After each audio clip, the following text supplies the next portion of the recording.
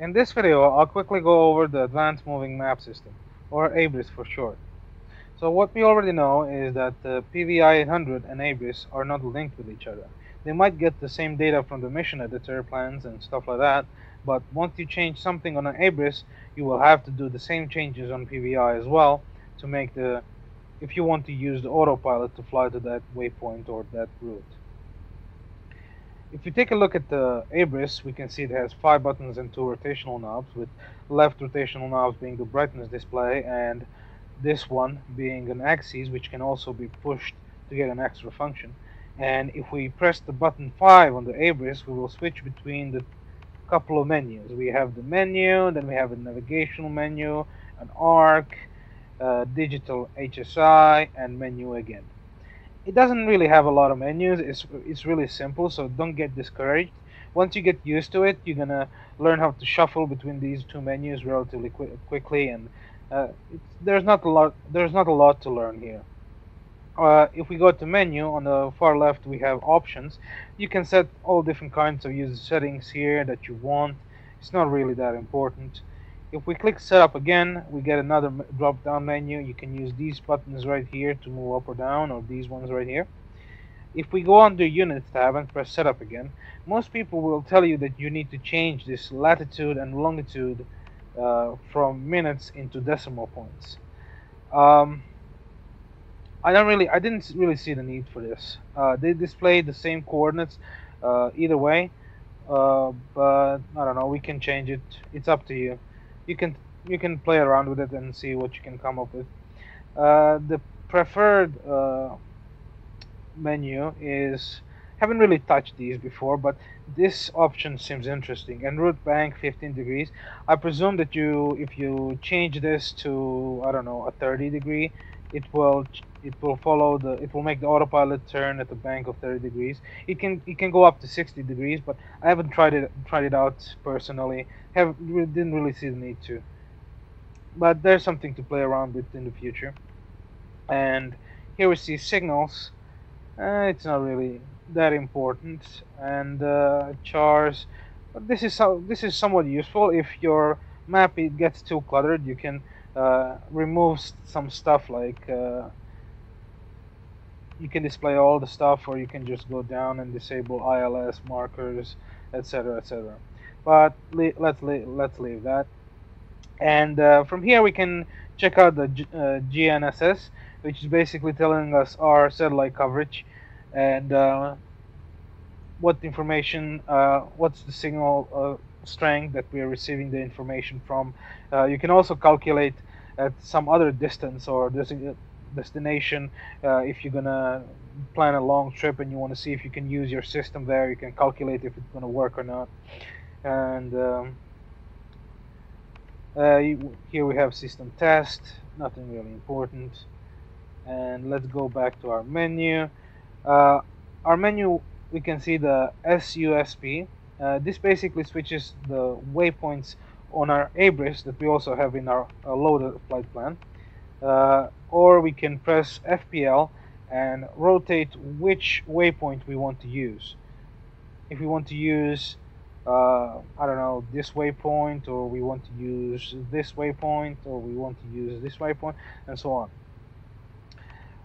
If we go into our, so we're in menu right now, and if you go to nav and click map, we can scale the map here, or we can zoom the map. And as you can see, it's this green lines here, that's our current active waypoint. And if we go back to nav and change our waypoints, you will see how they interact with each other. So to get to this waypoint, it will go through this, and so on. But let's select our first waypoint here.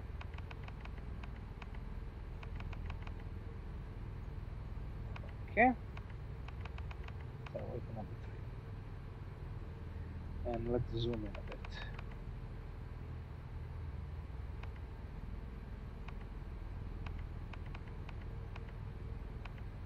Okay, there are a couple of options here that are really useful.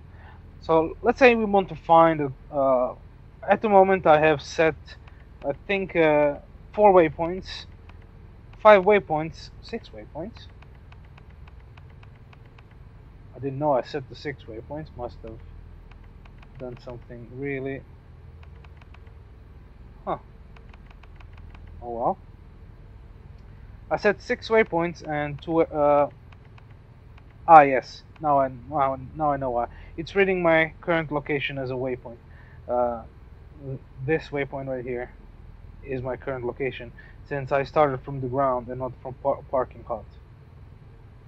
Okay, so now that we solved that confusion, I have made 6 waypoints, and I have a landing waypoint that's on the area 51. And if we want to find the second waypoint that we want to go through, we can click we're in a map right now, and we click search, and we click airports. It will display all the airports that are available on the map. Since this is Nevada, we technically only have 4 airfields right now. But if we want to say we want to go to McCarran, we click info, and we can see the coordinates here. Now I found a little bug here. I'm not sure if it's in the Caucasus map as well.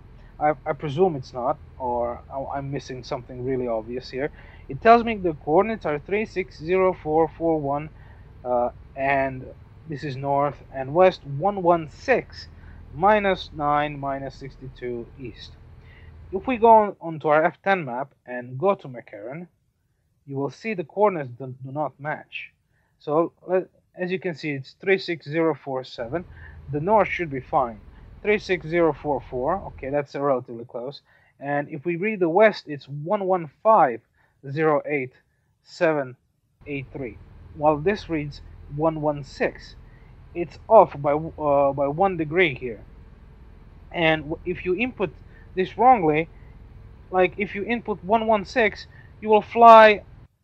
You won't be flying here. You will be flying here, and it's really messed up. And I don't know if it's just Nevada or Caucasus map. I haven't really tried it since I'm mostly flying in Nevada right now. But yeah, that's something to look out for. Okay, so now that that's finished, let's go under map again, nav, and here we see waypoints, and then we can select non-directional beacons. Then we can select waypoints, even towns. You can search the town by name. So if you go like in the list and then name, you can rotate this axis to see if you wanna find a name. So Creech, I don't think there is there, but yeah, it's a generally nice feature if you're like looking for a specific town and you want to display it on Abris. Okay, now that that's finished, let's go back to our navigation, and if we click flight plan here, it will display our flight plan coordinates and stuff. But let's say we want to ditch this flight plan that we created and make a new one, because the old one we don't really want to fly there. We can go to nav and then go to menu, which is this tab right here, and press plan. This is our flight plan, as you can see from it's from Creech to area 51. If we want to if we press select here, we have a lot of options here. We can load, save, unload, revise, delete, add information. Like you can draw the lines and dots and areas and zones on the Abris if you know that there's like a danger or a threat there, so it warns you. Let's unload this plan, and if we press here and then right click it, it will unload it. And in case we want it back, we can just always go back and press revise, and it will bring our old flight plan back. So let's press select and unload the flight plan, and if you press draw here, we can create new waypoints, and we do that by moving this square right here. By right clicking, we switch between X and Z axis. So if we move the X axis here and then click it again, we move the Y axis. And let's say we want to position our waypoint here. We position it here and press add, and you have the name of the waypoint. You can change it if you want. It's not really important. You have 3 different kinds of waypoint types. You have flyby, Then you have once you fly over the waypoint, start turning, and you have uh, final, something like that. But basically, flyby is mean if this is like a waypoint right here, the aircraft will start turning prematurely to match the course. If it's OVR, it will fly through the waypoint, then start turning, and stuff like that. It's in the manual. It's there are like nice pictures and all that describes it all better than I can with words. But let's leave it at flyby, and all of this is good. So just press enter, and now we have added our first waypoint. If we click edit again and press insert, we can choose another waypoint. So let's add it here, and then I don't know, let's put it number 8. We don't really have to do this, and just press edit, insert, move the thing again, press add, enter, edit, insert,